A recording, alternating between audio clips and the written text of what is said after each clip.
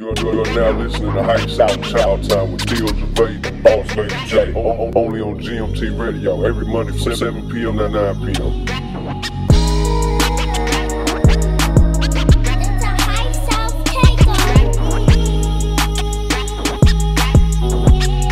But man, you know what? The first time I saw a Vic Mensa was Nick Cannon's Wild 'N Out. It was the first time you were on there, and you did the performance like at the end of the show. And just young kid bouncing around stage. I was fucking him up on the freestyle on that one. Yeah. So this journey from then all the way here, did everything go exactly as planned? Was this whole part of the blueprint? Are you surprised where you're at now, or?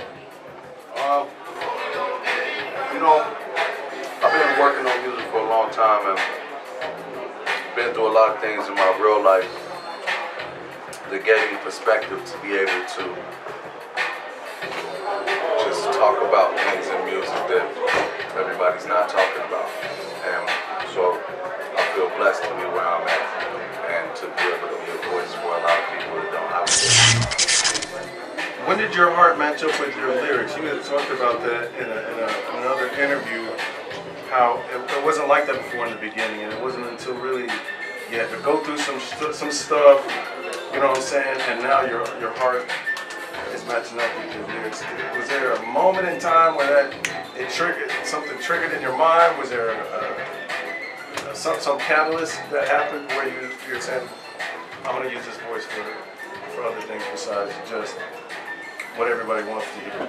Well, you know, when I started off writing raps, I was writing raps about what I saw, a lot of social commentary from day one. That's about 10 years ago, 9 years ago now when I started writing raps. High school, 15 years old, something like that, 14 years old. So I was always rapping about these things that I would see, and that's really what I rap about now. It's very just observational. Obviously, I have more life experience than I did 10 years ago, but I think this was always kind of my mission. There have been different times when I kind of strayed from that path, but for the majority of the time I've been making music. It's been. You said that hip hop, you know, kind of reflects where we are as a people. What would you say hip hop is saying right now about us as a people? What would be the commentary, if not your own, if hip hop in general? I think hip hop will be saying a lot of different things. You know, I think a lot of it, a large part of it would be saying that we're misguided and we've forgotten what's important. But you know, then there would be other parts of hip hop that would be talking about forward movement, and that's like Hope's album. Yeah. You know, like Kendricks' album.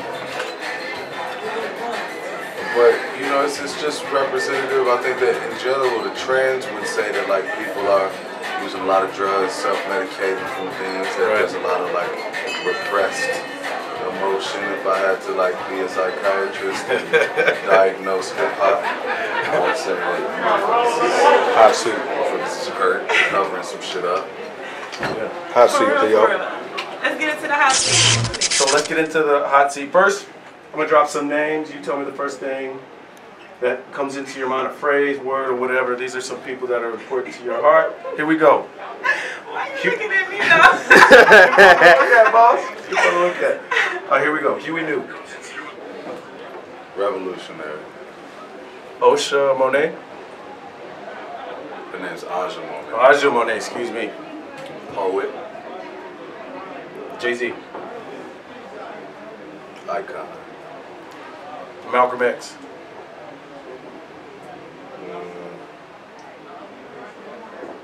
The first. First. All right. Top 5 new Chicago rappers that we need to be put on Game About. Joey Pert. Tokyo. Kami. I like a rapper named Ballet. VALDE, and Sterling Hayes. Sterling Hayes. Favorite historical figure quote? Hot seat, baby. He got one of them. I have this quote on my arm by Asada Shakur that says, "Love is my sword and truth is my compass." You look like an intellectual man. I'm sorry. Ladies, listen. Okay, I'm Hey, saying. card cracker. That skit. What was the underlying meaning of that skit? There's so much stuff I want to ask. I don't know we're running out of time. But the card cracker, what was the underlying meaning of that skit? Man, one of my boys, not my friend anymore, but one of my people I grew up with actually cracked my card and bought a bunch of ridiculous shit. So that? Yeah. And so the whole situation is really like rooted in reality, and then, you know, clearly I exaggerated it. Rage, that visual is crazy. Did you hurt yourself doing that? Because I know you done some crazy stuff. You jumped off an electric pole to get into a concert one time. No, I was all good. I didn't hurt myself.